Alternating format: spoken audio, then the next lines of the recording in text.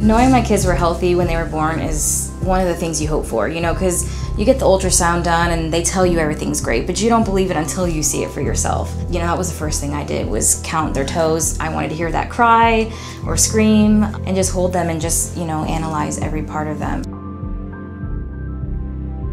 My pregnancies could have been different if I didn't take the vitamins. As long as I know I'm taking the vitamin, they're getting what they need to get while they're growing inside the womb. Okay, we've got iron, we've got vitamin C, we got vitamin A, we got folic acid, we've got all that. I'm grateful for Vitamin Angels, because if it wasn't for you guys, then I wouldn't have had prenatal vitamin. Every pregnancy is special.